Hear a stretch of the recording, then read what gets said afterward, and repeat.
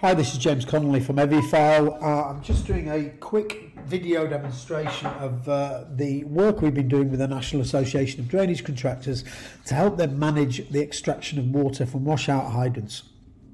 Currently the process is not consistent, even within area. There's no digital means of collecting the extraction information, making sure that the right hydrant's being used, and effectively recording the state of the hydrant asset itself and being able to log that digitally. So a permanent digital record of that asset exists and then can therefore be used for next time and asset management in general. I work for eviFile. We can configure workflow of any complexity, from surveys to building complex structures. We work in rail and power generation, construction, water.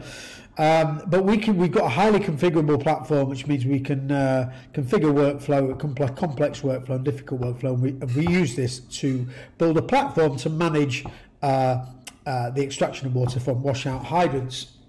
So what we did is working with a contractor and one water firm. They provided us with a list of 43 known washout hydrants and their GPS locations, which then enables us to load this up into our system, and then that gives you the visibility of these assets out in location, and you can obviously understand the asset information that's been provided by the water company. Now, as you can see here, there isn't much information there, just an address and a lat long. So what we've done is we work with any mobile device, iOS and Android, browser and app, and this is the application on Samsung S2 tablet.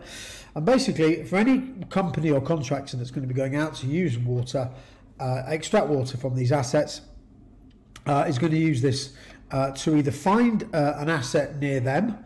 So, you know, as I showed you on the desktop, you can visualize the assets on the tablet as well.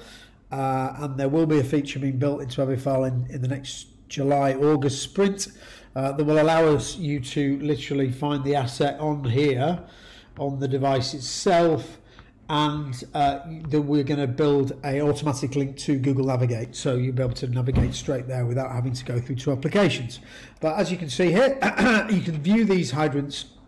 You can also search for your nearest hydrant, and bearing in mind I'm in Leeds, obviously that's quite a long way away from where the southern area is. So I'm going to log an extraction to this hydrant. I'm now at that hydrant, so I want to log a water extraction. So we're collecting information basically digitally with accompanying evidence. As you can see here, there's already 5 extractions of water already happened. So I'm going to extract some water. Again, just continue on there. Everything we do in eviFile has a digital stamp, and we collect it with digital evidence. So usually the form of photograph, which is encrypted in the platform. And I'll just take a quick picture now of, just bear with me, take a picture of something that's next to my desk. There we go.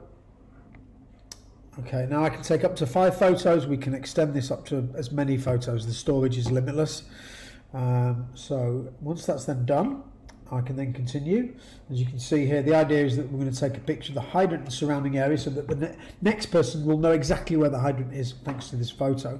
Water company, again, we've got them all as a drop down. Everything you see here on this site and everything you see on the browser is 100% configurable, so we can change things very, very quickly using the control panel.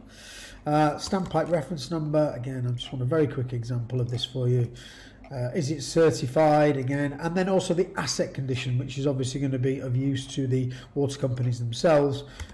Meter readings, little asterisk means that they have to put the meter reading in, or they will not be able to save this. And again, everything's lat long stamped, so I'm going to get my location, and that will lat long where I am currently, and then I can save that, and that's it, done.